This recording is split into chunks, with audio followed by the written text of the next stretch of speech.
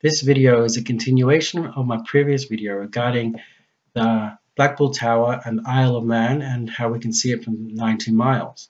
Now, you'll need to watch my previous video to understand what's going on in this video as it's a continuation.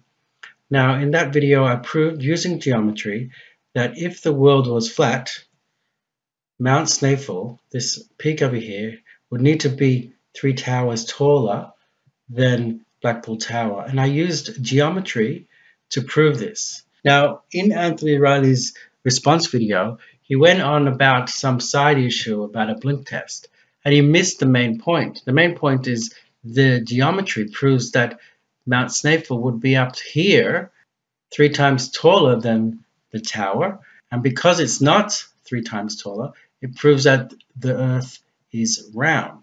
Now, Anthony Riley basically is saying that perspective and convergence will cause the mountains to become much smaller and be at this level here as we see in the photo. Now, if you look over here, I've conducted some tests using various objects of known size and distance, and using these objects, I'm proving that my calculations with my diagrams were correct. So let's review the main point that I was saying in last video. The main point is this: if we scale all the different items, Winter Hill, Mount Snaefell, and Blackpool Tower, to the proper scale, and we plot them into a flat Earth, the horizontal scale and the vertical scale, and as I said before, it doesn't matter if the vertical scale is not to the same scale as a horizontal scale. It's actually exaggerated, and as I said before, if we had it to the correct same scale on the horizontal and the vertical, it will only be a few pixels tall. So we have to exaggerate to see what's going on, and as I proved, it makes no difference, and my current tests also show that it makes no difference if we exaggerate the vertical scale or exaggerate the horizontal scale. So if we draw a line from Winter Hill to Mount Bolton, you can see that Blackpool Tower doesn't intersect with that line at all. It's a totally different line of sight. You actually have to look downwards from Winter Hill to see Blackpool Tower, and you look upwards to see Mount Snaefell, and there's quite a large gap. You can see that the angle between them is quite large. And as I showed last time, you can draw 3 Blackpool Towers, almost 3, so just under 3 Blackpool Towers to intersect with Mount Snaefell. And as I showed last time, even if we decrease the vertical scale to bring it closer to reality, it's still exaggerated compared to reality, but it's a bit closer. Again, the same thing occurs. We can draw a line to Mount Snaefell. You can see you're looking upwards to see Mount Snaefell. You look downwards to see Blackpool Tower. They don't intersect, and the fact that they do intersect on the image proves that the Earth is not flat. Now let's go into some detail about the experiment. Now I tried to model Mount Snaefell and Blackpool Tower as accurately as I could on the vertical axis and as accurately as I could on the horizontal axis, and let's go through them. So all the maths is on the screen. You can pause and check them over. I'll just go over it briefly. It works out that Mount Snaefell is 3.6 times taller than Blackpool Tower.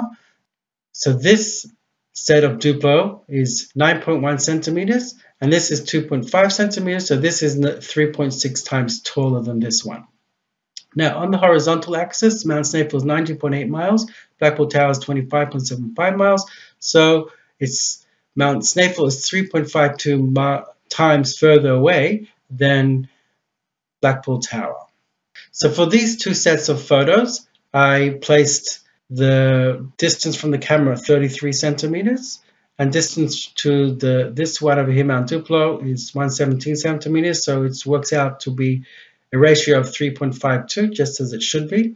And this one over here is double the distance, so everything's double. Distance to the first one is 66.6 centimeters, and the distance to the second lot is 234 centimeters, and the ratio is 3.52, just as we predict over here. So what I'm showing here is that in both of these photos, as I predicted, you need 3 Blackpool Towers in order to get to slightly taller than Mount Snaefell.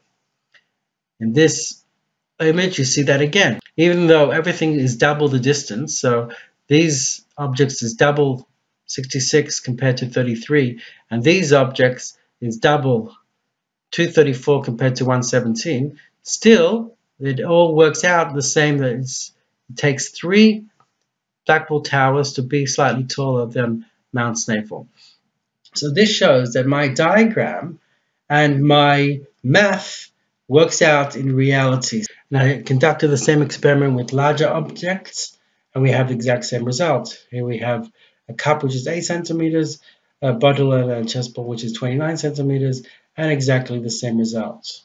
So in conclusion, my conclusion in my last video that you need about 3 Blackpool towers in order for the line of sight from Windsor Hill to reach Mount Snæfell was proven correct using an experiment. So in the experiment we modeled Blackpool Tower and we modeled Mount Snæfell, and we showed that the top of Mount Snæfell will be almost 3 towers high. And that's exactly what we see here. So this line corresponds to the top of this line.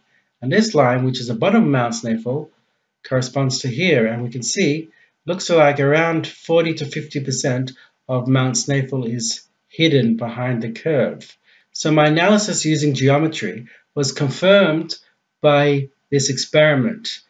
Anthony, if you continue to insist, as you have done in your video and in your comments, that perspective will cause the mountain to drop to this level, and you continue to insist this, despite all the evidence I brought, despite the math, despite the geometry, despite all the experiments, and you continue to insist this, without bringing any evidence of your own, how can you claim that you are being intellectually honest?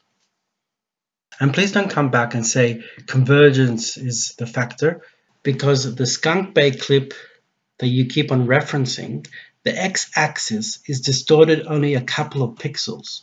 We don't see land masses shifting from the top of the image to the bottom of the image. We don't see an entire shift from one part of the image to another image. So please don't come back and say convergence is the factor going on here. It's not convergence and it's not perspective. You just have got it wrong, and this image proves that the flat Earth is impossible.